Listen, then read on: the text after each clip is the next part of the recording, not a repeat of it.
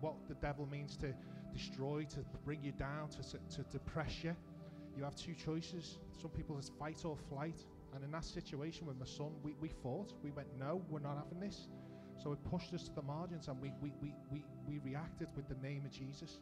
Secondly is that we had a situation in school recently, and it was just difficult.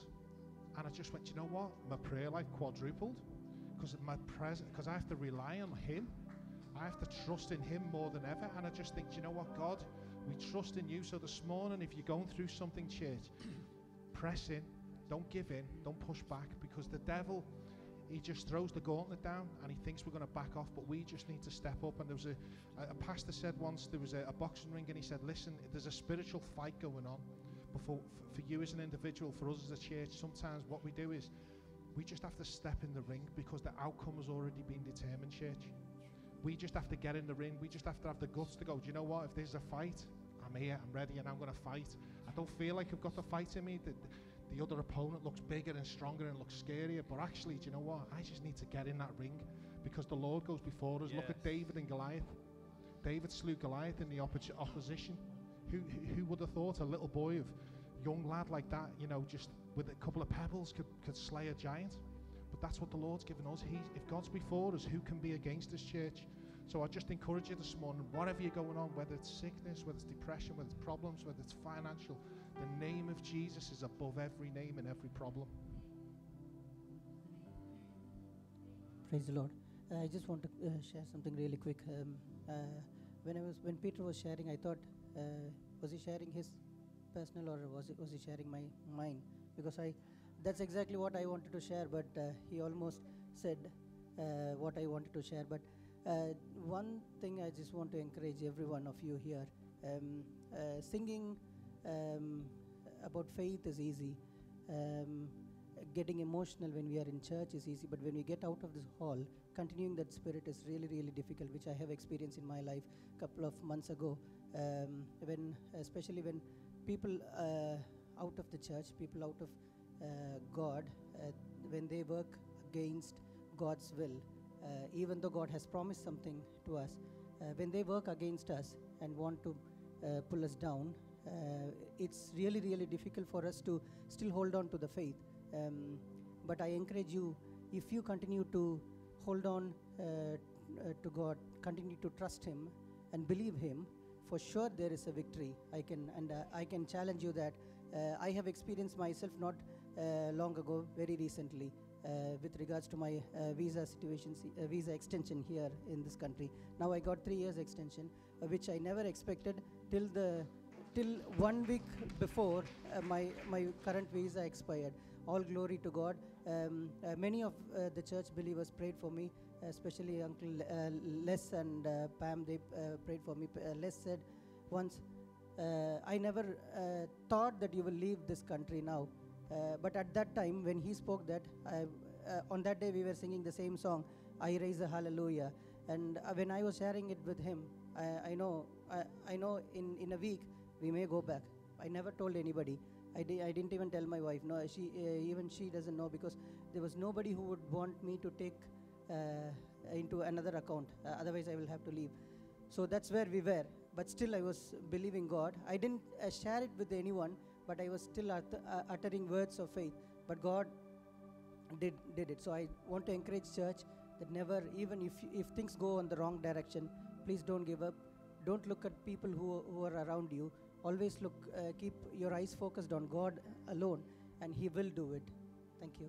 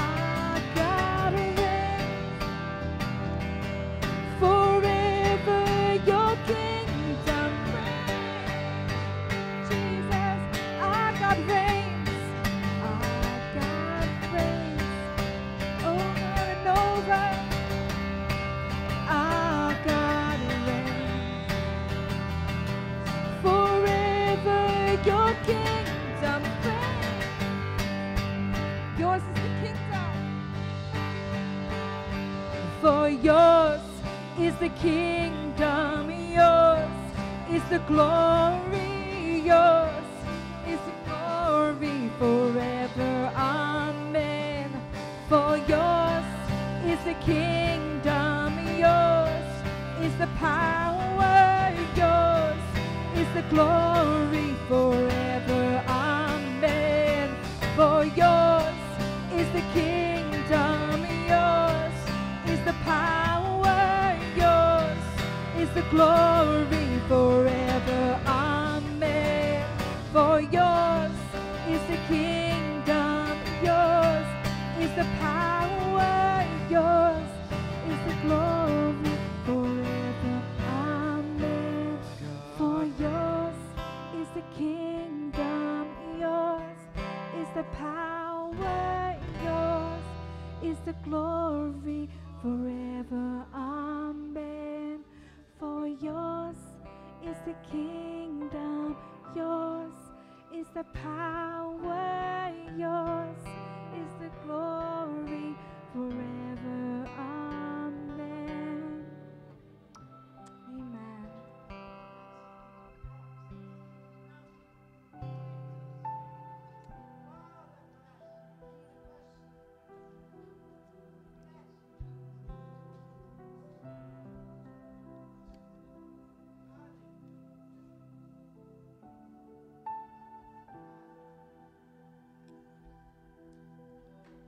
Morning, church.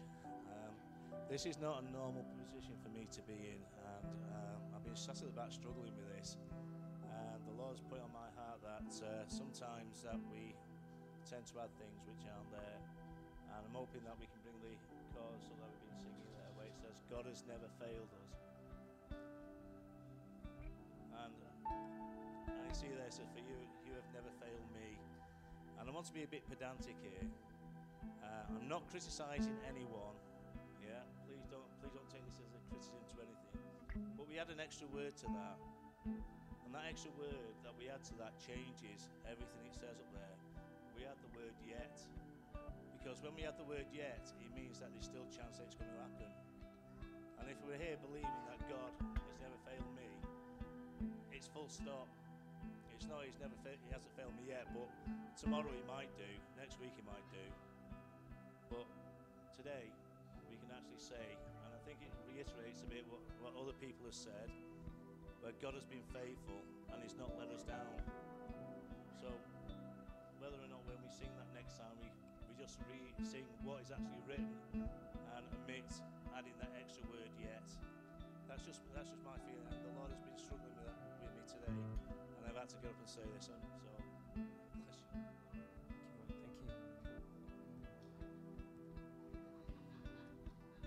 you.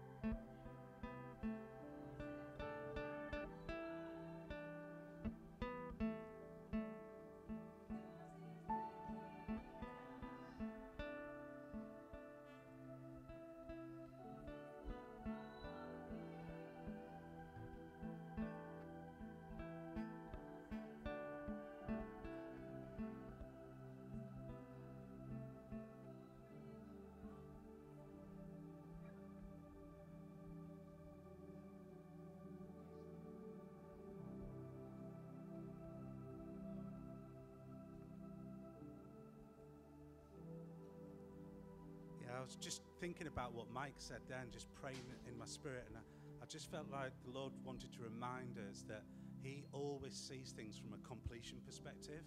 He always sees it from it's been done.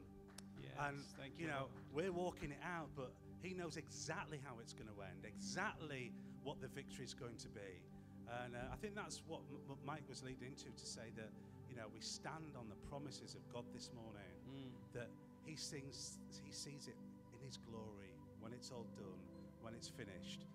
We're to celebrate that this morning, yeah?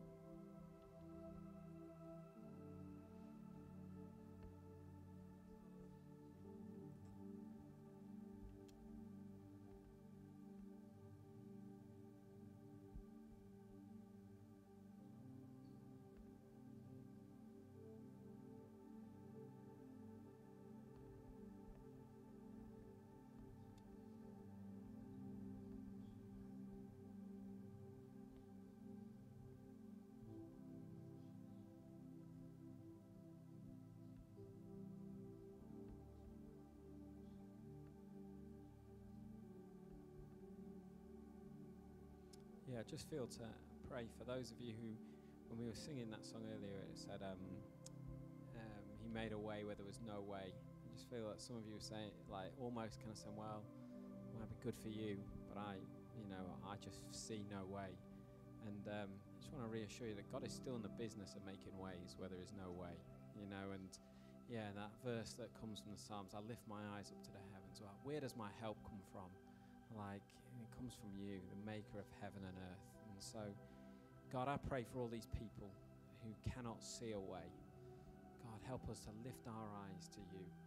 Help us to see you, not to see the obstacles, not to see the frustration, not to see the things that try and hold us down, but to lift our eyes, to trust that you have not finished with us yet, to trust that you still have a plan, that you still move, that you are still in the business of redemption. So God, take our fragile lives, take our situations.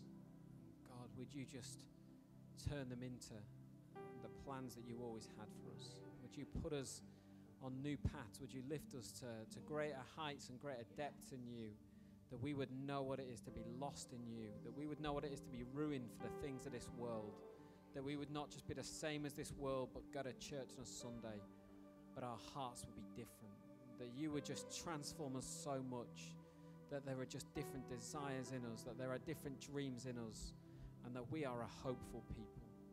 So God, just put hope running through the core of our hearts, that we would know what it is to long for the things of you and to trust in you. Do that in us, we pray, God. Amen.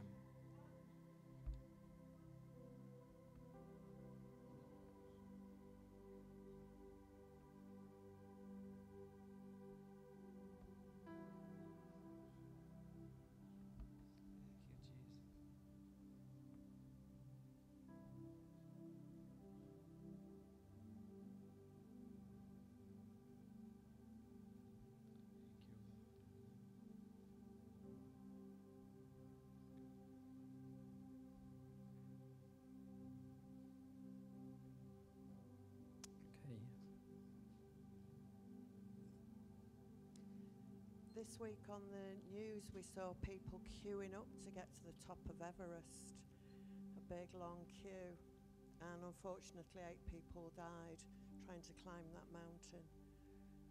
And the Lord wants to take you to that mountain. They died because they were ill-equipped, and other people had taken the money and didn't care about their safety or whether they had the ability. But the Lord says, I have equipped you. You have the ability. I am going to take you to the top of the mountain. They will come, they will be queuing to get to the top of the mountain. They will come in streams, and there I will meet with them, just as I met with Moses face to face. I am on the mountain of transfiguration. I am waiting to meet you and transform your life, and let my life just shine through you as it did through Moses, as it did through Jesus, that there is no doubt that you are God. You are a mountain moving God, and you can do it, you will do it, you are going to do it, and it is already done in Jesus' name. Amen. Amen. Yeah, so we're a church that believes that God speaks to anybody, and I'm confident you might have seen that today. And so, we believe that, in the priesthood of all believers, that by His Spirit, God can speak things that just touch people's hearts. And so you have heard a ton of different voices today, but God has got something to say. And so, I'll just encourage you, whatever has been said today, the things that have kind of stirred in you, do whatever it takes to remember those things. Like, if you haven't got a notepad with you, get your phone out and just write them down, because we are a forgetful people. Like, I know what it is to think, wow, that is an amazing truth, and then walk away and can't remember it in like 10 minutes time. So there is no shame in that. My phone is filled with just kind of random little notes that God has spoke to me through people, and so don't be afraid to do that, because we want to be people who take on board what God says to us and let it change us. And so don't be afraid to do that. So thank you very much, band. Thank you for leading us to that place. That was great, and we appreciate you very much. So thank you. And we are now going to get Caroline up. So just as God can speak to any of us in a meeting. We believe that God also speaks through preparation. Like, the Holy Spirit is not an excuse to not prepare sermons. Like, that is not. We don't use that. I'll just wing it. The Holy Spirit is not happy with that. Like, I'm confident. He's like. So Caroline has prepped, and she has prepped a lot, and she's prepped well. And but now it is going to be possibly shorter than she'd prepped. But she's all right with that, because Caroline is a woman who knows what it is to hear God, and so we're looking forward to what she's gonna share with us. And so just encourage you to stay open and stay listening to what she's going to bring to us. And so I'm going to pray for you, Caroline, and then and when you are set up, I know she's whispering, I'm not set up yet, and so I'll just fill a little bit more, like I did this morning when everyone was late, and I just kept filling and filling. I could hear the voice of my dad saying, "Shut up speaking and get off the stage." I was like, "But people are still coming in, Dad," and so if you were here, you'd know, but he's not. He's just watching on video, telling me off, and so. Are we ready now? There we go. I've moaned about my family. That'll do. I'm going to pray and get out of the way. God, we just thank you so much for Caroline. And God, we just thank you for her obedience. We thank you for our openness to hear you. And God, we just pray that, whatever you've got to say to us, let it stick. God, just let it come alive in our hearts. And just bless her as she just gives out, and as she just shares what you've shared to her. Pour out on her as much as you pour out on the rest of us, we pray. Amen.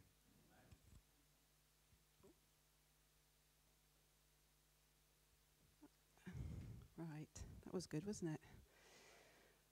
But now my head's really full, so I'm just weighing and just thinking how much to talk about what we've just had as well. So bear with me, because I've got a prepared thing.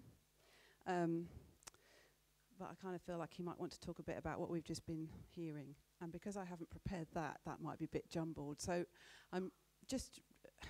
Dale's already prayed it. I would just really listen to what pops out for you. There may be different things for different people this morning that are particularly key.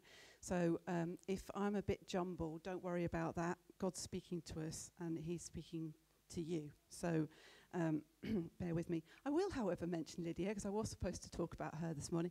And clearly, I've worn purple. For those of you who know Lydia in the Bible, she was a seller of purple. And my mother-in-law said to me, "You've got to wear purple on Sunday." Help reinforce it. So here I am. It was this sort of purple, or a ready purple, that she was a seller of.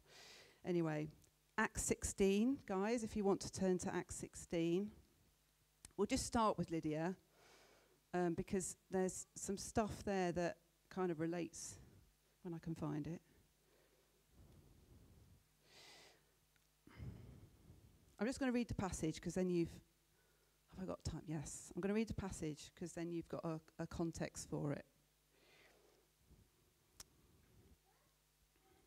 So we're reading Acts 16, verse 6 to around verse 15. Paul and his companions travelled throughout the region of Phrygia and Galatia, having been kept by the Holy Spirit from preaching the word in the province of Asia. When they came to the border of Mysia, they tried to enter Bithynia, but the Spirit of Jesus wouldn't allow them to, so they passed by Mysia and went on down to Troas. During the night, Paul had a vision of a man from Macedonia, standing and begging him, "Come over to Macedonia and help us." After Paul had seen the vision, we got ready at once to leave for Macedonia, concluding that God had called us to preach the gospel to them.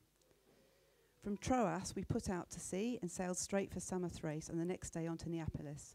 From there, we travelled to Philippi, a Roman colony and a leading city of the district of Macedonia, and we stayed there several days.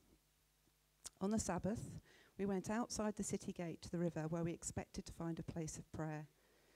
We sat down and began to speak to the women who had gathered there. One of those listening was a woman named Lydia, a dealer in purple cloth from the city of Thyatira, who was a worshipper of God. The Lord opened her heart to respond to Paul's message, and when she and the members of her household were baptized, she invited us to her home. "If you consider me a believer in the Lord," she said, "come and stay at my house," and she persuaded us. Good. So there's loads and loads in every part of the Bible. You can pick out tons of stuff when you start actually studying it. And I'm going to miss loads this morning, because I just want to focus on the things that I felt God was saying talking about in particular. So just a bit of background. We obviously don't know much about Lydia from this. I'll just check my slide. I just want to give you a sense of context. I think it's slide 3. Yeah, the one before is good, that one. So this is the region as it was then. In the time that Paul, I'll back up. This is Paul, missionary journey, second missionary journey, and Acts is written by Luke, who's telling us the story of this occasion. And Paul's journey we can track from Antioch. You know, he spent a bit of time in Jerusalem on a conference, goes from Antioch, and then he's moving along the top there. And the Holy Spirit stops him. So he's in the second Antioch in the middle, and he's trying to get into Asia. If you flip onto the next map, Del, I've put this on from Google because you can see it's Turkey, basically, our understanding of Turkey. And so Paul's trying to come over into this western part of Turkey. So if you could flip back. But he can't get down. It says that Holy Spirit stops him, so he's forced to sort of take this route. He's trying to go up into Bithynia then. That doesn't work. Then he tries to go into Mysia. Anyway, he ends up at Troas. So you can see the Holy Spirit kind of directs him in this odd pattern. So he can't go where he is planning to go. He's got a plan. He can't go there. And the reason I'm highlighting that is because, as a result, he has this dream in Troas of a Macedonian man. So we can see Macedonia on the left, which, again, if you flip the map for me, Del, is actually Greece. So you can go back. So he hasn't got Greece on his radar. He hasn't got Macedonia on his radar at all. He's got Asia. And the reason that's significant is because he steps into Europe. And the reason that's significant is because Lydia is traditionally the first European convert to the faith. So we can thank Lydia. You know what I'm saying? All of us sitting here, we can trace our own Christian heritage right back to that, which is why it's so powerful, because it's one woman. And it's the way that God will shift just for one person. So, you know, we've got a picture of Lydia. Paul finds her. So he goes to Philippi, which you can see in the top left there. If you flip on to the next slide, Del. I'm just going to take you through these because I just love context and love to imagine, you know, like saying place now and imagine what it was like then and get a sense of distance. You know, Paul's travelling a long way. So that little marker at the top there is Philippi. And the next slide, Del. This is Philippi now. So this is like the ruins of Philippi. I thought you'd like to see that. And next slide. So now you've got Philippi at the bottom here. That's the archaeological site. Modern Philippi is over here. So Paul's practice is to go and look at a synagogue and go and talk to all the worshippers there. But when he gets to Philippi, because it's Europe and it's a Roman colony, there's no synagogue. There's hardly any Jewish presence. He could have given up, couldn't he? He could have thought, what's the point of coming here? There's no one to talk to. Who do I talk to? So the practice for Jews, if they didn't have a synagogue, because you had to have 10 men for a synagogue. If there wasn't 10 men, you didn't have one. They used to go to a place of prayer outside of the city gate where there was some water so they could wash for ritual washing. So Paul sort of thinks, right, let's go and find the place of prayer. That's what that means. He expected to find a place of prayer. It means that there must be some Jewish people or Jewish worshippers here. And he finds this group of women. So there's the town, and he moves all the way out up to here, which is the tradition. It's like seen as a traditional site of Lydia, where he meets up with Lydia. If you next slide. This is a modern addition, but this is the spot.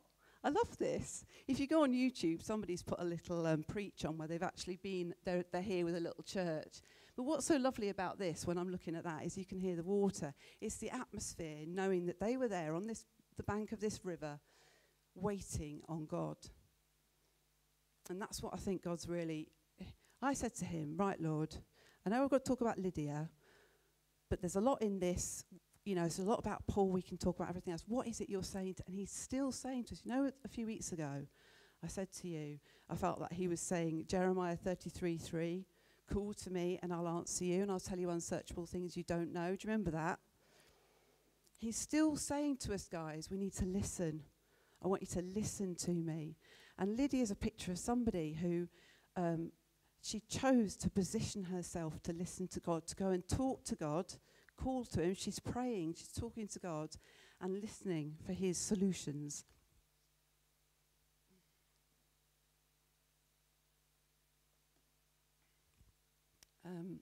As well, one commentary I read said that the word that they used for Lydia as a God worshipper was that she probably wasn't Jewish. She was probably a Gentile, non-Jew God worshipper as well. So the reason I'm mentioning that is she's in Europe. What's so special about her is how unlikely it was that she was going to get saved. She's in Europe. She's out of Paul's radar. She's a Gentile worshipper, so she's not got the history. She's not even in a sort of traditionally Jewish position or anything like that. Just check my list. Okay. Find that. Yeah, but she is positioning herself. She identifies herself. So the two key things I felt from that was A, she's positioning herself by worshipping and making time for God. And two, she's surrounding herself with people who are like-minded. And that's a kind of, we need to ask ourselves that. Am I positioning myself to talk to God? He spoke to us about this a few weeks ago. Where am I at now? Have I moved on? Have I grown in this area? And I have to say this morning, some of these stories, it shows, all these guys have stood up there this morning. God's really moving. And we should be encouraged by that. And if you've felt discouraged or I can't do that, is take courage from the stories that have come this morning. There's people, brave people who are standing up here at the front today who have never stood up before. People who've prayed out loud today who've never really pray out loud much. And that's us growing. And we should be encouraged by that. And if you've not done that yet, be encouraged and to be brave with it.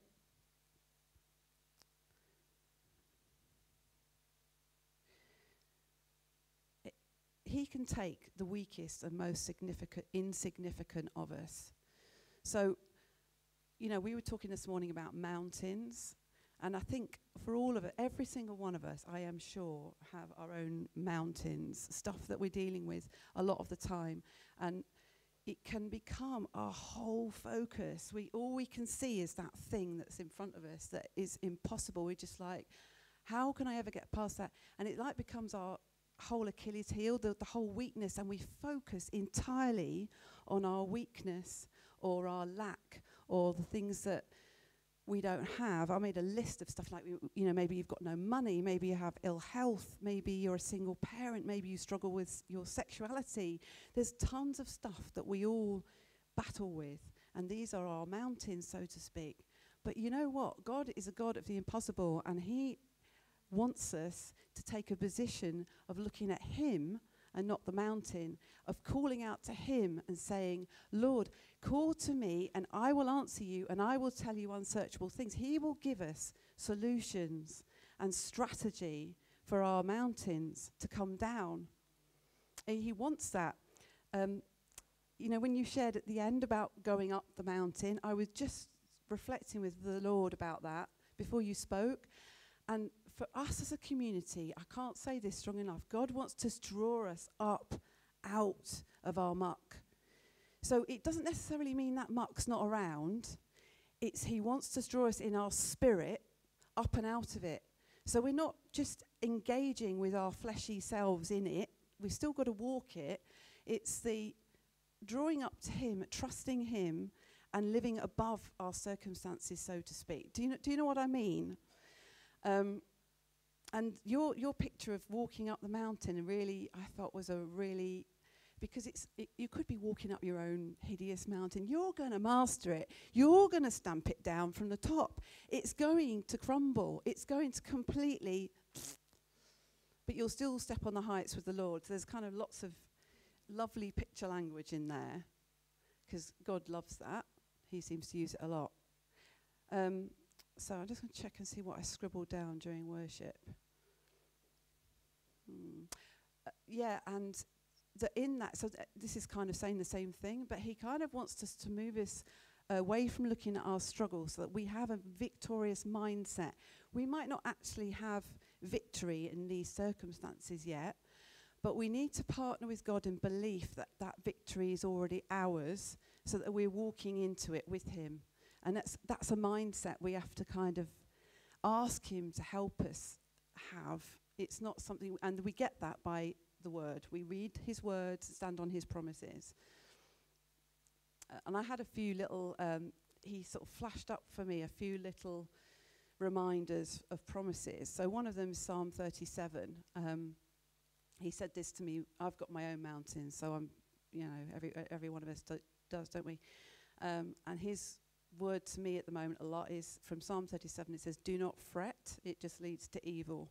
So that means don't worry, don't chew over it, don't reflect on it, don't be anxious about it, fretting, because fretting actively leads you away from God. It leads to evil, it leads to more of that sort of thing, and it doesn't lead you to his godly solutions and his divine solutions.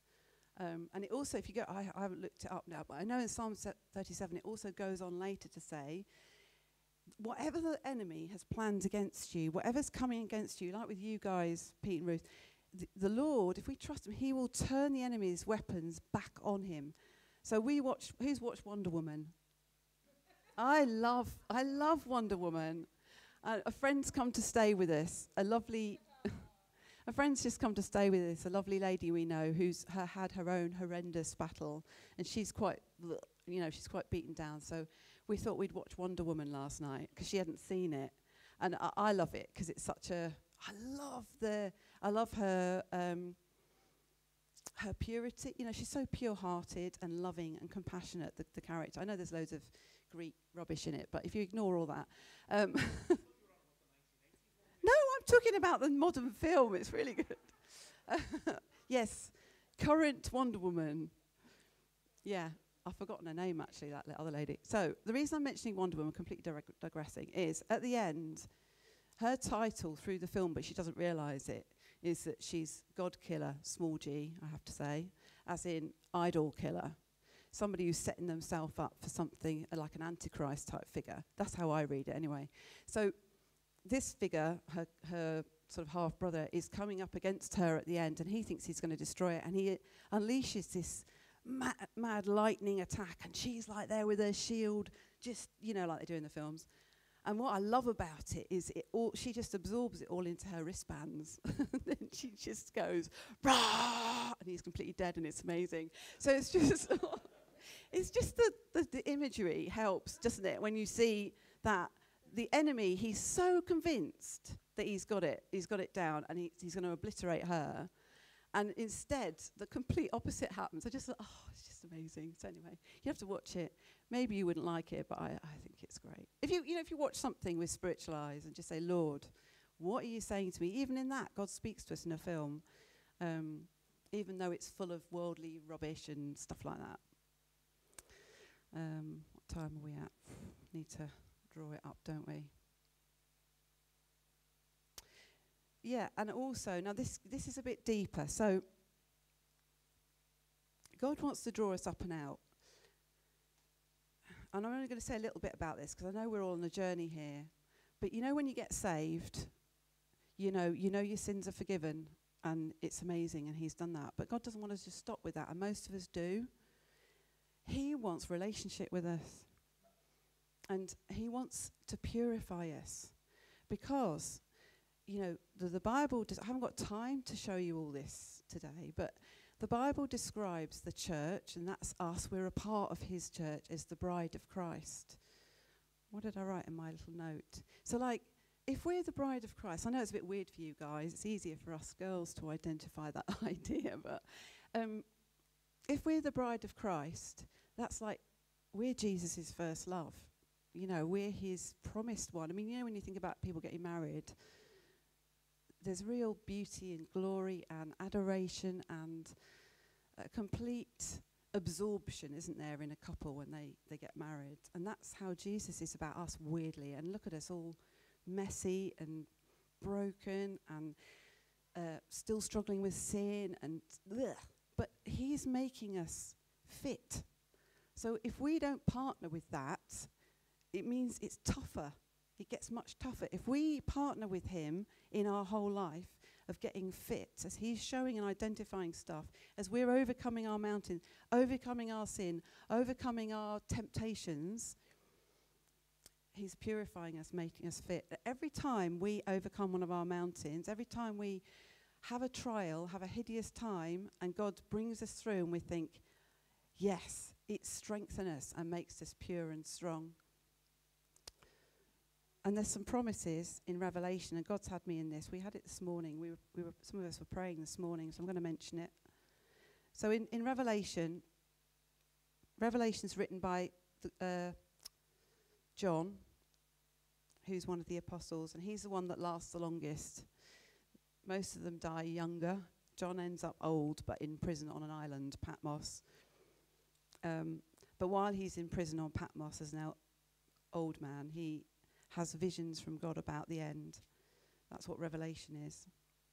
And part of Revelation, he writes to the churches. But at the end of each of the sections on writing to the churches, there's a little promise. It's, if you go home and look at them, you sort of look in Revelation, it's sort of from chapter 2 to, I can't see where, around chapter 4, I think. So it's quite tough stuff. Some of it's tough because he's warning about certain behaviours in the churches and saying, you know, you need to get this sorted. You need to get these things sorted out. It'd be things like immorality or idolatry, stuff like that he's pointing out. But at the end of each one, it says something along these lines. He who has an ear, let him hear what the Spirit says to the churches. And so God's speaking to us all the time. If we're not listening, we're going to miss it. We're going to miss the significant, important things that we need to do, the work he's called us to. If Paul hadn't been listening, you know, if when he was going through Turkey and he just thought, he could have sulked actually, couldn't he? He could have just gone home. But he was in a habit of fasting, praying and worshipping with his team. So he was listening. He had a habit of listening. And so because he had a habit of listening, he kind of knew what it looked like to hear God speak to him. So therefore he knew, because you could read it or I could read it and think, how does he know Holy Spirit said don't go here? So he was listening. And he was obedient to the work God called him to, even though it wasn't what he planned. We could so easily go off on our own tangent here, doing our own thing and not actually be doing what God's called us to. So we need to have an ear. He who has an ear, call to me and I'll answer you. And then it says, to him who overcomes, I will give the right. And then there's a whole series of promises. So this one, it says, for example, this is the church in Ephesus, but we can claim this for us. I will give him the right to eat from the tree of life, which is in the paradise of God. So I'd encourage you, we haven't got time to go through them this morning. I'd encourage you to just look them up and have a pray.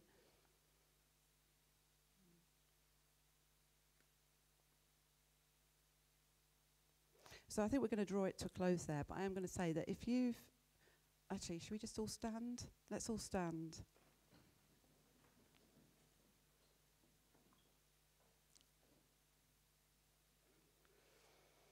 Yeah. Just put your hands out for a minute, guys. Just focus on the Lord a minute.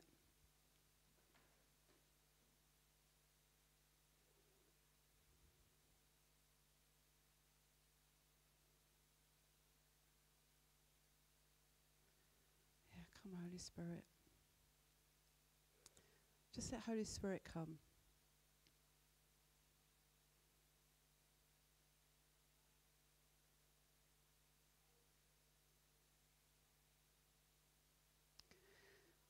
If even after this talking you're still struggling with that mountain,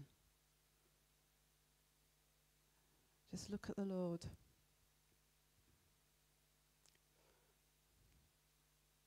Sometimes we just have to say Jesus over and over again. That's all we can do. Just Jesus, Jesus, Jesus, Lord.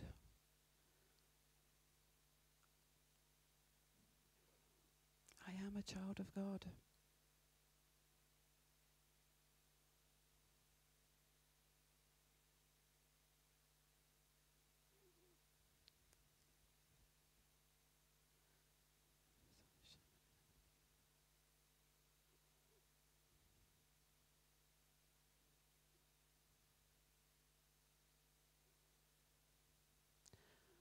Just call to him and ask him.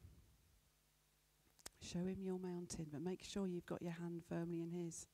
Show it to him.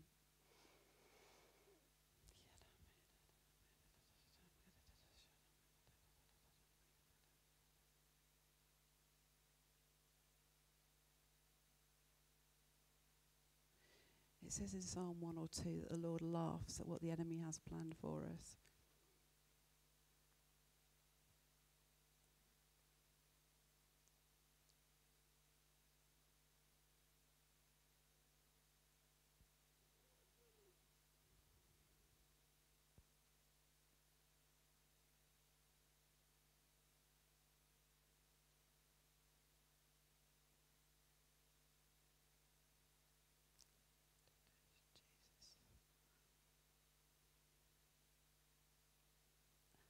Yesterday when I was preparing, I saw a picture with someone with very dry and cracked lips.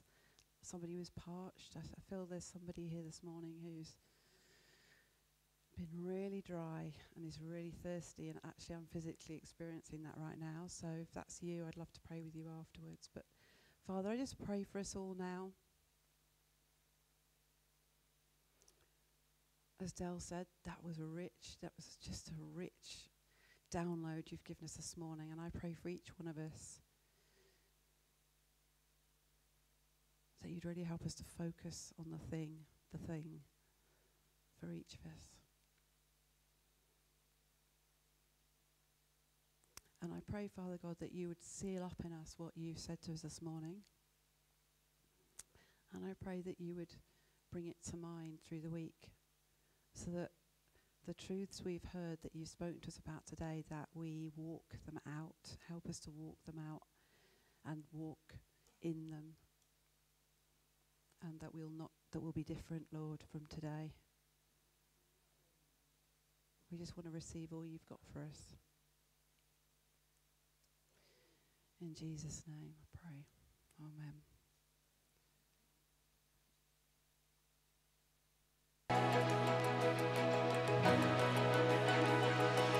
Your faith